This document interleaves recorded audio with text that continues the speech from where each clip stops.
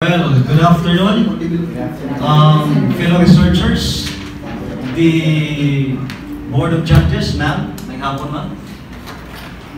It is an honor and a great pleasure to be in front of you right now, ladies and gentlemen, to have shared the output of the painstaking that I have been pouring out just to give a study that will somehow address the needs and the problems of the indigenous people, specifically the Badjaos.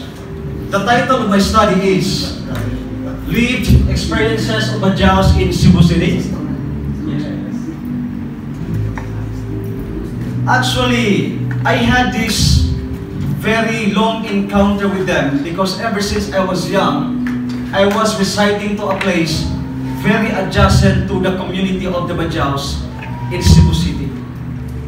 That for almost 6 decades, for almost 3 decades, because my age now is 33, based on my own personal observations ever since then, I really have this curiosity and eagerness, because questions keep crossing on my mind. Why are these people that even almost 4 decades back and up to this very point, they still are as who they were?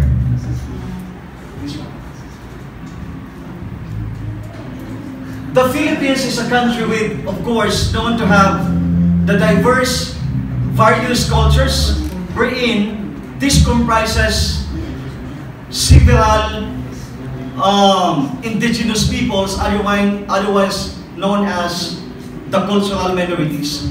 One of these cultural minorities is, of course, the Badjao. Who is the Badjao? Badjaos, based on its definition from the study of R.P. Macalandang 2009, Badjaos are sea gypsies, skilled fishers, sea nomads who live in coastal settlements in Hulu, Tawi-Tawi, and Sitangkay.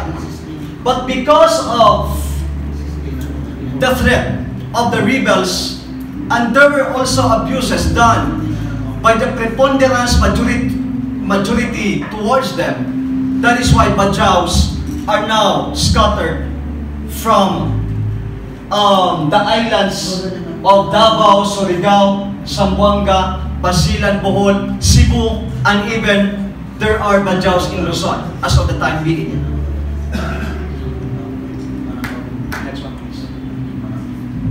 And up to this very point, Badjaos here in Cebu City are actually seen asking alms on the streets, asking food, doing some acts of mendicancy, just somehow for them to survive.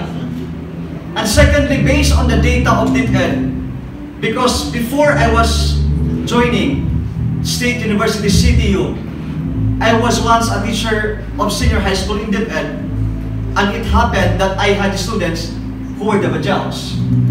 Based on the data of DepEd, it came out that Badjaos tend to be having the low cohort survival rate because they tend to drop out. See, for instance, during grade 7, there are 45 Badjaos enrolling, studying. However, when they will be in grade 10, only 10 to 15 who actually reach at that particular level. Now, my study is intended to describe the lived experiences of Badjaos in terms of their ways of life, their challenges encountered, and somehow the coping mechanism that they have usually utilized in facing these problems. This study utilized a qualitative phenomenological study wherein it attempts to understand the Badjaos' perceptions, perspectives, and understanding based on a particular situation, a situation that is actually asked to them by the researcher. The respondents are 30 Badjaos who are residing, of course, in Barangay Mambaling, City of Puntod, Cebu City, and I have utilized the purposive sampling in which the criteria are these respondents must have been dwelling in that community for not less than 10 years, and they must of course be willing to participate in the course of the study. Now, I had also done the one-on-one interview towards the Badjao to exactly ascertain and extricate whatever their perceptions, ideas, out of the experiences that they have. Of course, the environment, as what I said minutes ago, it was at Mambaling, Cebu City, City of Puntod. The data gathered were actually interpreted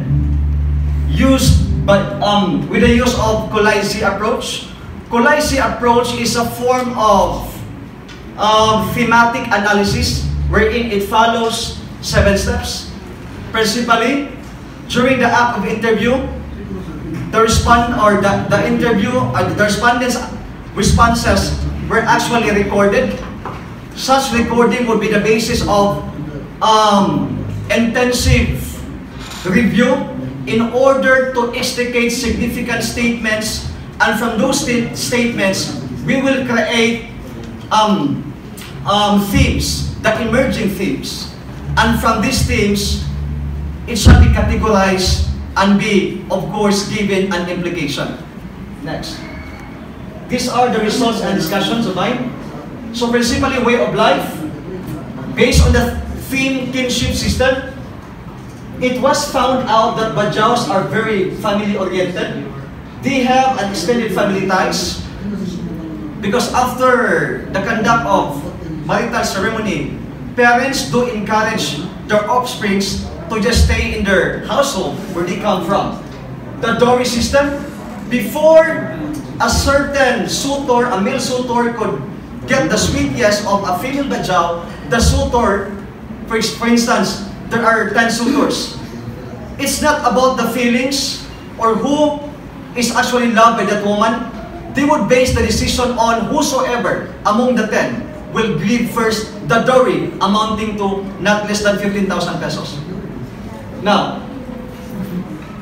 during courtship stage, it is so clear that according to the responses, the respondents confided that physical endearment, or especially the so-called premarital thing, sexual intercourse, is totally prohibited in the community.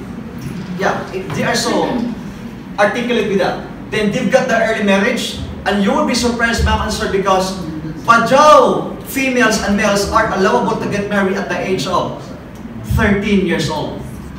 13 años. Yeah, yes ma'am, please.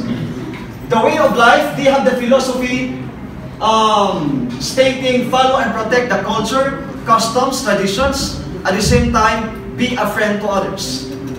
The way of governing the community by the chieftain is a form of aristocracy, wherein if you happen to be an offspring, a male offspring of the chieftain, you're gonna be selected to be the next chieftain. So both the livelihood, fishing, pamphlet making, selling of shells, scrap rods, and face towel. So in terms of religion, it is animism. Their God is Tuhan.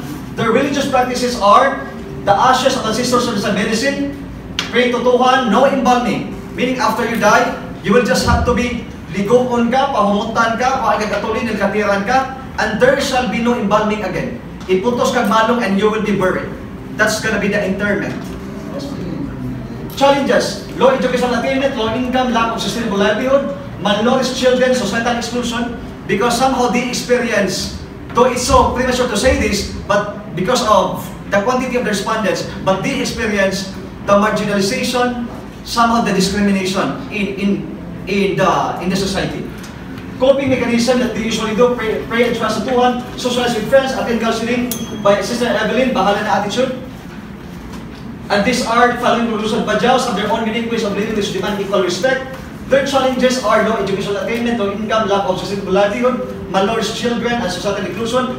Their usual coping mechanism are pray to Tuhan, seeking the company of their friends, be counseled by Sister Evelyn, a certain nun coming from a certain foundation, and of course, they have the bahala na attitude. My recommendations are, respect the Badjaos, ways of living, conduct sustainable livelihood trainings, provide technical vocational programs for them, develop and strengthen camaraderie between minority groups and majority groups, and lastly, create a follow-up study about determinants of Badjaos school leavers in Cebu City and Badjaos discrimination in relation to the philosophy of cultural relativism. Thank you so much.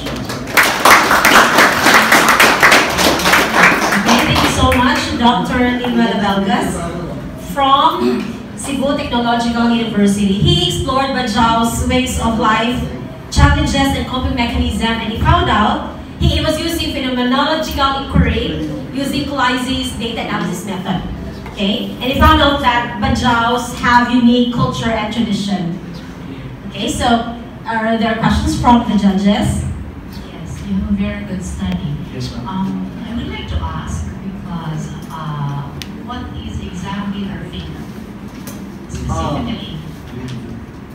When I was asking that question, ma'am, to the respondents, they do consider their religion as animism, but they have this God, the Almighty One, whom they have known. The name is Tuhan. How about that Sister Evelyn? Is she a Catholic, a Christian? Yes, ma'am. Sister So Evelyn. it's contrary because their coping mechanism is through Sister Evelyn's consultation or counseling. Yes, ma'am. Thank you for that question, ma'am. Yes, it's so paradoxical that there is this nun who extends her help to the Badjao community, in which the religion of that nun is not actually having that kind of religion that Badjaos have. But just because Sister Evelyn, ma'am, is actually one of the advocates of a particular foundation in Australia sent to them in order for Sister Evelyn to guide the community, especially when the chieftain as advices and guidance. So, I guess the Badjaos tend to accept Sister Evelyn because also of the colossal help extended by the foundation to the society, to the community. Thank you so much.